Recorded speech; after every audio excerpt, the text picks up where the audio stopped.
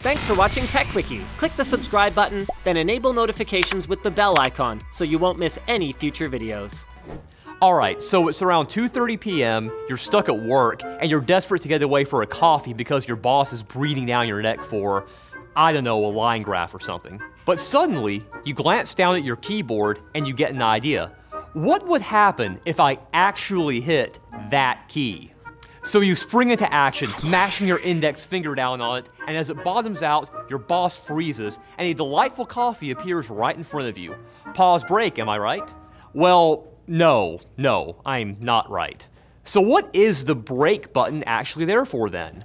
I mean, unlike the scroll lock key, which you can learn more about up here, it doesn't even toggle that little light on your keyboard.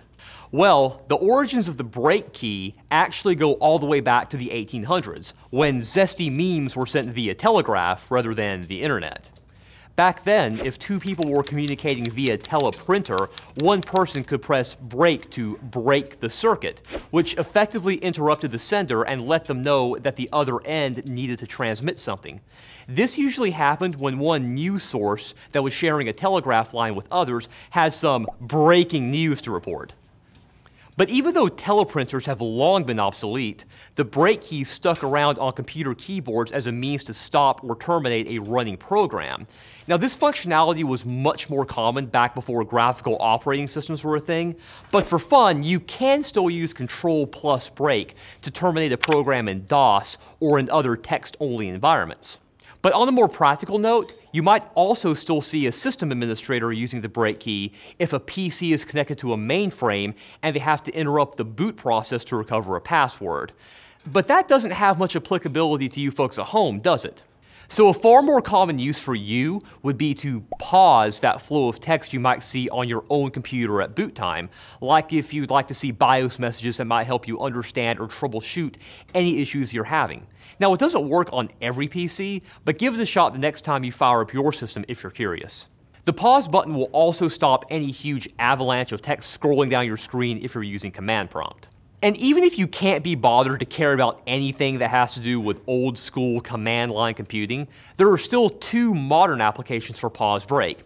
Holding down the Windows key and pressing pause break will bring up your system properties screen. And some games will let you press pause to pause your gameplay. Makes sense, right? It does make me wonder why that isn't the standard. But even if your favorite game doesn't use the pause key for this purpose, you can always use hotkey software to make this extraneous button do whatever you'd like, be it in games or in Adobe Premiere. Just whatever you program it to do, don't expect it to bring a halt to those incessant work messages about how you need to find a way to make episodes about obscure keyboard buttons more compelling. Maybe we should have thrown in some more explosions. And speaking of explosions, would you like your internet experience to be more explosive and exciting?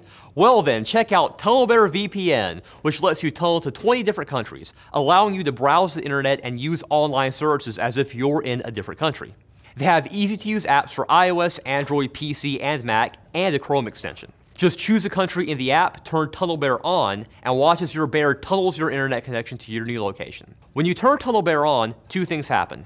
Your connection gets encrypted with AES 256-bit encryption, and your public IP address gets switched, so you can show up as if you're in a different country. TunnelBear lets you bypass all the annoying details that typically come with using a VPN for personal use.